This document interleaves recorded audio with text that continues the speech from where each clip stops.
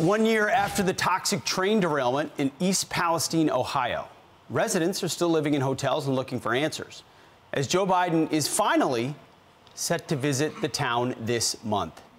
Let's bring in East Palestine Mayor Trent Conaway. Trent, good to see you. It has been a year. I want to get to the last year, but first of all, Joe Biden plans to visit.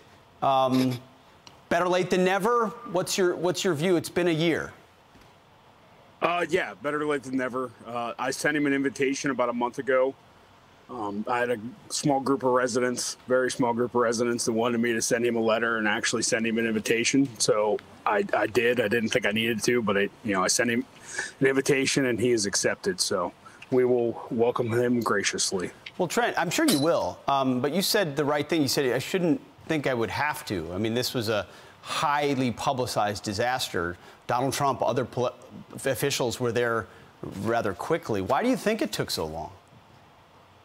I'm not quite sure. I don't know if there was political reasons behind it or, what it was exactly. But, that's in the past. And, we're trying to move forward as a village. So, we want to move on and just get this visit over with. Hopefully he can help us get a couple answers. And if he can't, then we'll just move on and well, you've done it on your own. Yeah, I mean, you've done it. What is for our viewers out there who remember this, and then, as news goes, news comes, news goes, update us on your people.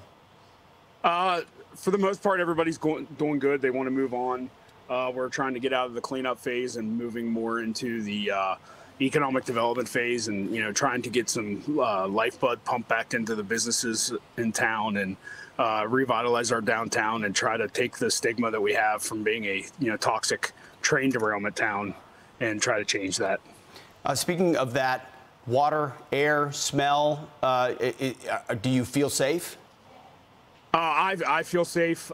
Drinking water, as far as the municipal water source goes, is excellent. We've done, well over a couple hundred tests, and no, we haven't got anything in that.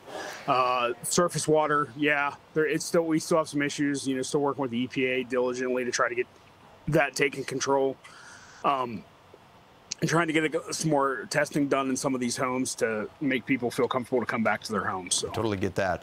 Last question: how's Norfolk Southern been, the train company, on this? Ever since they covered up the tracks and ran the trains through. And, we had that issue. They've been great to work with. I can't say enough. I think it starts at the top with their leadership with Alan Shaw. He's made a pledge to make it right. And so far, between I and the other village administration, we've been holding his feet to the fire. And we think that it'll continue to be that way. So, well, that's good to hear.